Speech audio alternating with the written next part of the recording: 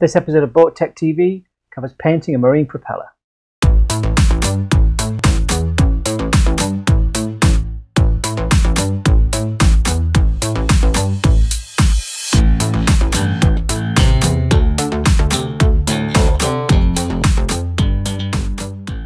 the last episode we looked at marine fouling and explained the different types and the effects it can have on a boat in terms of loss in performance and increased drag.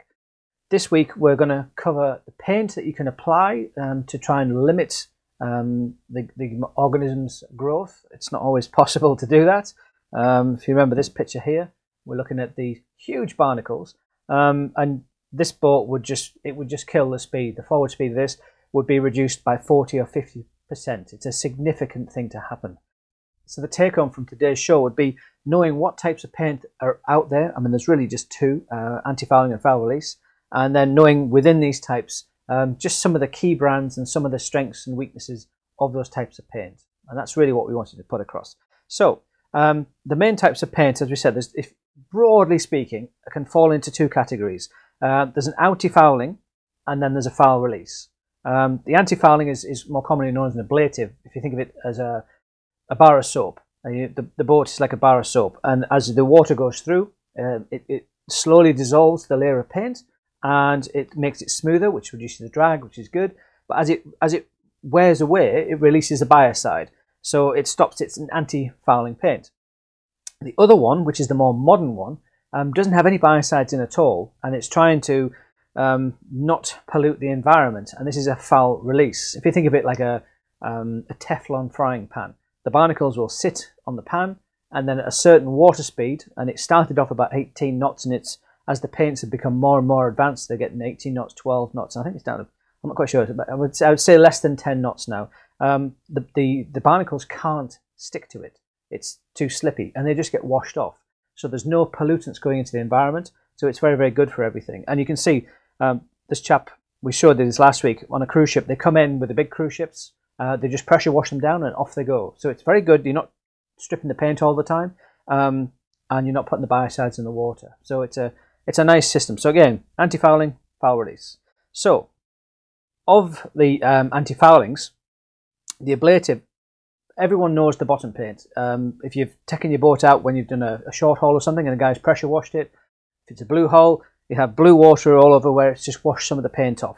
So the idea is a very, very soft paint. Couple of the brands that we have, Petit Hydrocoat and Micron 66. Again, they've all got a built-in biocide. They self-clean, so if you didn't haul your boat out every couple of years and retouch it, it would eventually wear off and you'd just be down to gel coat. So you've got to keep it, you've got to top it up, and you can actually just put paint on top of paint. You know, it's one of those nice touch-up ones. It's not like a silicone where you've got to take everything off and put it all back on again. One thing I do see people doing is taking the bottom paint and painting everything with it, so including the propeller. Now, if you've seen the guys spraying the boats when they come out, it does come off very, very easily. So if you do paint the propeller, because the propeller is moving much faster than the hull and it's got much more abrasion from the water, it's going to wear a lot faster, so the coating will come off. So there's a different type of ablative, which is a hard bottom paint. And this is really getting into power boats and high-speed boats where the wear rate is much faster. And then it's also great for the propeller. So I mean, straight off the bat, the ones I really like, we had great success with, has been the Petit brand of paint. There's a can called Barnacle Guard here, and it's just a high zinc paint.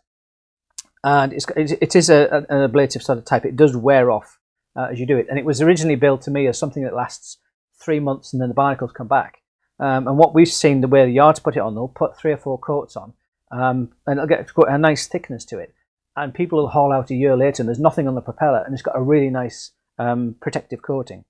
At the Annapolis Boat Show last year, I had a chat with the guys from Petit, and they recommended that you did the barnacle guard, and then on top of it you put their anti-fouling paint. It's called Vivid. It comes in lots of amazing colours, as a top coat, and to do that. So it's like a 2-part system. And we're going to be trialling that this summer and reporting on it on another show to explain how it works, pros and cons, and did it do the job, sort of thing. Because again, it's different environments, different times of year, different bugs. It's all different. International paints, Interlux, they also have a hard bottom paint, Trilux 33, which can also be used on propellers. Again, they're both very good. I've not tried in service. Well, we will do in service videos, but so we'll do some comparative tests. But for now, those are the main brands that I do see at the boat shows. The other one, which you've had a lot of favourable comments about, has been PropSpeed, and it's one of those paints. It's a silicone type paint, and it's very odd when you see it on the trade show stands. You'll go up and the propeller looks like it's been dipped in cork or bathroom sealant or something, and it just well, it is. It's just a silicone paint. It's just very squidgy, and it's you can scratch it with your nails. So it's just an unusual type of paint. Now this is a high end. It's quite an expensive application, and this would be a foul release type of paint. So all the weed and all the barnacles would try and settle on it. They'd secrete all their two-part glue that we talked about in another episode, and as soon as the prop started to spin, they would just get thrown off. So again, it's a foul release. As you get into the silicone paints, they do seem to be more simple in how they work, but the application and the technology behind them is really significant. So with PropSpeed, there's lots of videos explaining how to put it on, and you have specific time frames for the barrier coats and different tie coats that you have to meet within certain minutes, or it has to be a certain tackiness and dryness, or the paint will fail. And they have specialized certified yards that will paint the props for you. And it's sometimes if you've not done it before, I mean the kit here at the time of filming is about $300 to $400 for a little set, so it's a significant investment. However, once you do apply it, the paint itself, it usually lasts 2 to 3 years, and it just blocks all the barnacles and all the stuff from sticking to it. So it's going to save you, as you saw from the picture from the first one, you're not going to get a loss in performance. It's not going to increase your performance, and this is something I'll talk about in at the end of the presentation. But it doesn't stop your propeller degrading. So once you've hauled out and you've got a nice shiny propeller, it's giving you the nameplate performance that you should expect. That with these types of paints, it's not going to change, and that's really the saving. So if you think about it as $300-400, then you've got to work out your fuel bill and how much you would save if you lost half of your performance through barnacle growth, depending on where you are, sort of thing. So that's kind of the calculations you do. Again, I've not had experience with this. We're going to be trying this summer. The one I have had experience with has been, again, International Paint. Over here it's called Interlux. They have a brand of a silicon type paint. It's more to it than silicon chemistry, but for simplistic terms, we'll just call it that. So it's Intersleek. I did a lot of work with Intersleek 700 doing sea trials, and we'll get to that in a second. But this is, when you see the cruise ships in the Caribbean, this is the stuff that they would use. It's a professional application. It's very expensive. It's a little bit heavy paint, so it does add to the weight of the ship a little bit. So your lightweight's going to increase. But the saving in fuel and the amount of labour it saves every single time it goes into dry dock, you're not having to grip blast the ship, strip it back to metal, and get all the old paint off, put the new paint on. This one, as you saw in the picture at the beginning, you pressure wash it, touch up the boot top, touch up near the bow where any rope damage or chain damage has happened, and then the ship goes out. So it's a significant saving. And also you're not putting the paint chips and the paint dust into the environment. So again, it's got a nice place it sits in the environmental side of things. And then beyond that, we're just seeing this, and I actually have one here. We're going to try it again. This is summer. This is called Propeller. There'll be a link to it at the end of the presentation. And then you're starting to see what's called nanotechnology coatings. These are coatings where, I mean, this one here you can see is quite small, and you would just apply it with a cloth. Obviously, you clean the propeller. There's a whole procedure to do that, and you would just buff it on, and it forms like a nanoprotective layer that the barnacles and the weed and the fouling can't get into. So again, I've tested some other tough stuff in the UK doing these carbon nanotubes, and there's all these fascinating surfaces that they're bringing out now and trying to emulate sharks and dolphins that don't foul in nature, and trying to use that technology and make it into a paint that you can put on and stop the ships from fouling. So it's chemistry in this field is really out there. Anyway, so I talked that I'd done some research back at my old university when I used to run a cavitation tunnel, and these slides here, there's a hat tip for Robert from Brunson's Propellers as well, who was involved in this project. This was a school boat where we painted the propeller for the first time. I'll explain through, and it's a very similar process to what you would do if you'd bought the Micron 66 or the Trax 33, or if you'd bought any of those paints that we talked about earlier. So it's a similar process of what you need to go through when the boat's on the hard. So although this is a real high-end commercial application, the techniques and the ideas are still the same. So let's just run through this. So as you can see, when we hauled out, it's in the northeast coast of England. The propeller was wrapped in fishing line and everything. Again, adding to the drag and the torque of the shaft. We took all that off, and then once it dried out, the prop was covered in barnacles and hard growth. So we had to chip all that off, and then at the end of it, we just had a pressure wash. So again, you're just going to get your old propeller strip it down, get it as clean as possible, and then degrease it and get all the gunk off it and get it as clean as possible, because even fingerprints can stop the paint from sticking. So this is kind of the level we're getting to here. The general method of painting a propeller then would be to get the propeller, hopefully you can get it off, not always possible, to somewhere that you can work on it. To grind the propeller, sand it with typically about an 80 grit. You're not trying to take metal off, you're just trying to expose the metal and try and get a nice uniform surface.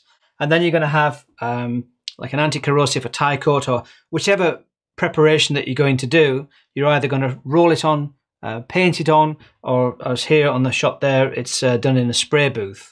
It's very important at this stage to make sure that the finish you get on the paint is as best as you can make it. And it's really important that the leading edge of the propeller is as smooth as possible. Any paint on the leading edge that's lumpy and bumpy can really cause the flow to trip in the boundary layer, and you get additional drag because of it. So we're really trying to minimize the drag on the propeller to give you as much performance as possible. So once you have the propeller with its tie coat on, like for example the prop speed has like a yellow sub base, then you put the clear coat on top, and then you have to leave it for a certain period of time to dry before you can splash the boat. I think for prop speed it was like 8 hours or something. And there's a case of getting the prop back on the boat. Now this is a really tricky part, because you don't want to damage the coating you've just spent a fortune on. Because if you make a cut or ding or a dent, the barnacles will find it and they will start to colonize there, and then they can actually cause a coating failure where they work out from that. It's quite impressive. And you can see the final one there. This was quite a little old boat. It's Benicia, it was the school research vessel with a nice shiny red propeller there. Always looks a bit strange. People, they expect it to be bronze, and they see a red propeller and they're not quite sure what it is.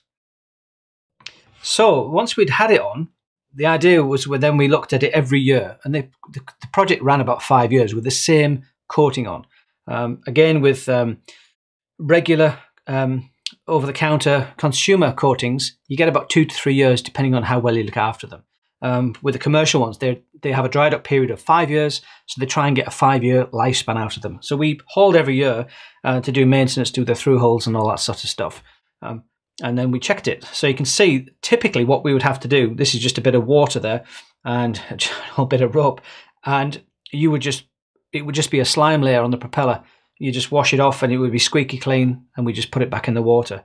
Over the years, they did get dings and dents, and lobster pots went through it, and cables and all sorts of stuff that went through the propeller that shouldn't have done. So the coating did start to damage, and we did at one point, we recoated 2 of the blades. You can see this shot here, there's 2 of the blades. That was Intersleek 900, and it wasn't put on correctly, so it failed after 1 year, and it didn't survive. And the other thing with a commercial vessel is when you're pulling a propeller off, the prop pullers get quite big. So what the yard will do is they will heat the hub with a torch. And you can see this one, it's damaged the coating. And the guys didn't even think twice about telling us about this. So it's one of those things you've got to be careful of. And there was no other way to get the propeller off. So after we'd done this, the following year, then the barnacles settled there. Then that really was the end of the experiment, because it really did deteriorate the coating. So very robust, very easy to look after, good for the environment. So it's a nice way to look at them. So final thoughts then. Propeller paint is typically expensive. I know the prop speed is probably the highest level. The barnacle guard and the Vivid comes in a small can, so it's not too bad. I think it's like $100, and the barnacle guard is like a $40 can. So for about $150, you can probably coat Propeller. So it's just depending on how much you want to invest and how much time you do. And obviously, if you're racing all the time, you want to keep the prop as clean as possible, so you're paying a diver. So there's all these trade-offs that you need to do to work out which paint is good for your application. And again, talking about application, where you are will dictate whether you get hard shell fouling, soft shell fouling, micro, macro fouling, all that sort of stuff. So there's different harbours will have different parasites and bugs in the water that will settle and colonize on your boat. So you need to work out from other sailors what's the problem, and then they'll usually tell you that they work with this paint because it works and does this, or they work with that paint that does that. So it's a really nice way to learn about what type of coating you should be looking for. And sometimes, because they are expensive and they come in large pots, if you 2 or 3 of you go in from the club, you can normally get one propeller painted from a full paint. If you have all 3 together, it's usually quite economical to do it that way. It keeps the cost down. Application is a really, really important part of the process. Spend time on this. Preparation. Lots of sanding, getting a good key, getting the very, very clean, keeping the dust out, and good application. Follow the instructions to the letter. Make sure the layers are not left to dry if they've got to be put on like a tie coat or something. So really pay attention to the instructions. Mask well when applying. I know with autoprop, we have little grease channel screws that always get painted over. So if you've got a tooth propeller for like a folding propeller, make sure you're not painting the teeth, otherwise you'll jam the propeller. So really just keep an eye on things. And obviously, don't paint the anode. We see this all the time. You go to all this level and then it just puts the anode to sleep. So anyway, that's just a short introduction to marine paints, marine corrosion, and marine fouling, which we've covered all 3 sort of thing in the last few episodes. My name's Rod Sampson. I'm the US agent for Brunson's Propellers here in Virginia Beach. If you have any inquiries about propellers, please do get in touch. We'd be delighted to help.